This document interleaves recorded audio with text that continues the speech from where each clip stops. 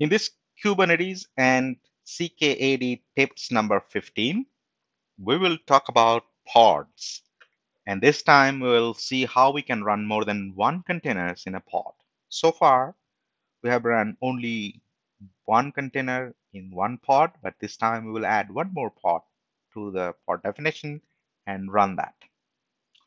To do that, what I'm going to do is that I'm going to go and create a pod using the command, the CLI, and then take the output, put it in a file, and then modify that file to finally deploy it with two containers. So let's see the step-by-step options. So to begin with, what I'm going to do is that let me increase the size of the phone. Let me say, let me start my Minikube cluster. Let's start that.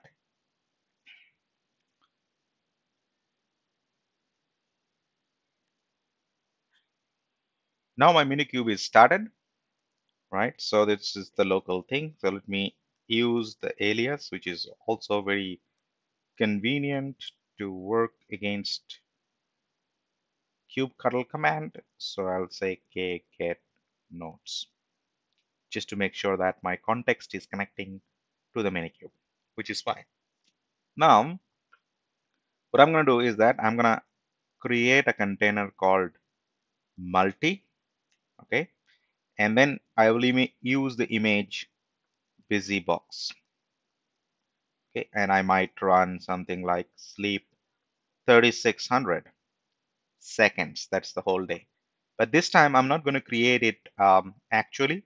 So I'm going to use something like dash dash dry run, which is a very helpful command to get the basic YAML file to modify and then to run it when you are done with all those small additions you might need. So I'll say client, and then I say oh YAML, that's the output of the YAML, and let's have the everything is pod.yaml file. That'll be saved locally. So if I say ls, you'll see pod.yaml is showing up here, and I say vm vim pod.yaml opens in the VI editor. Now you can see that over here, I have got a section called containers. And inside that containers, I have got args, image, etc.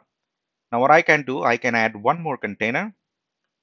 And then if I have to add one more container, I start from that same thing, right? And then I say name. I give this container name as web, and I use the image as nginx. Okay.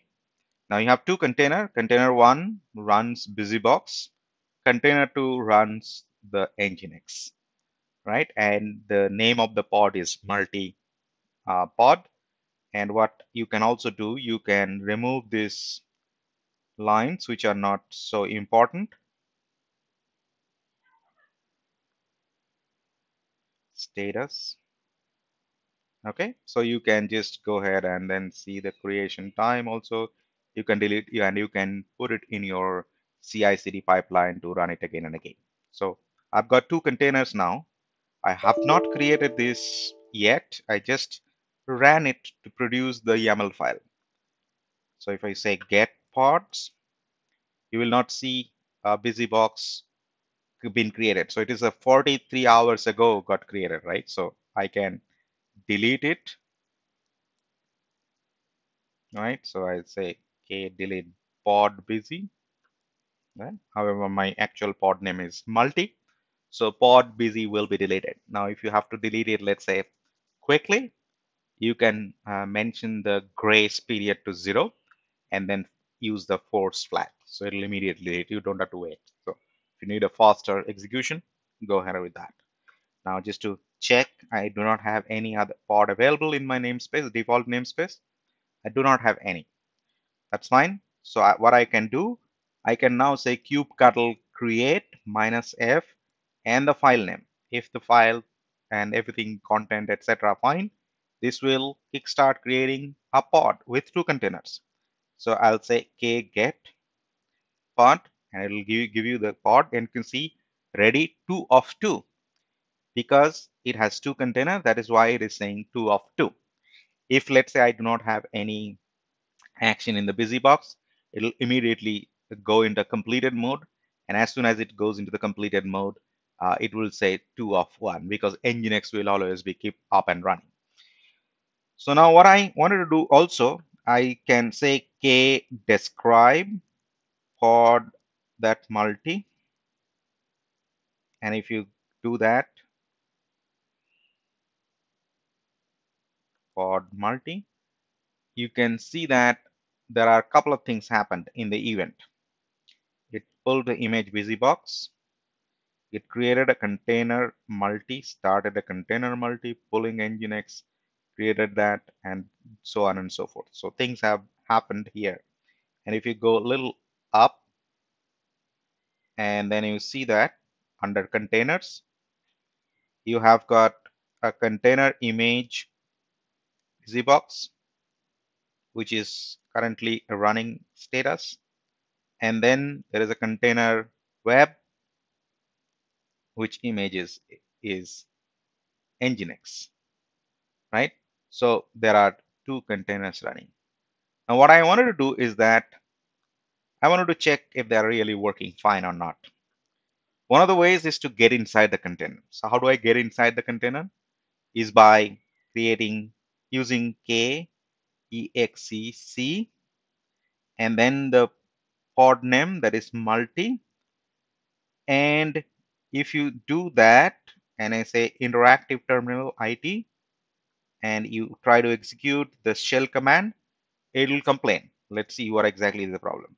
Now it goes into the default container that is a multi container.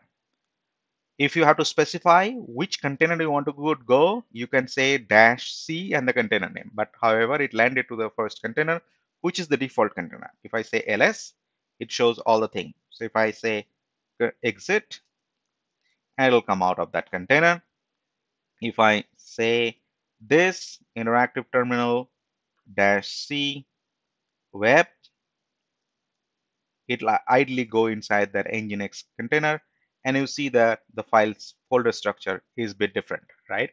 So it is not the same container. So you can even create file, say resume -nginx, and you come out and it's exit, and then you go back to the previous command. You don't find the file here. You say out, and you go back to the Nginx container that is web, and you say ls, you find the file created already previously. So that's the file I created, right? It's there.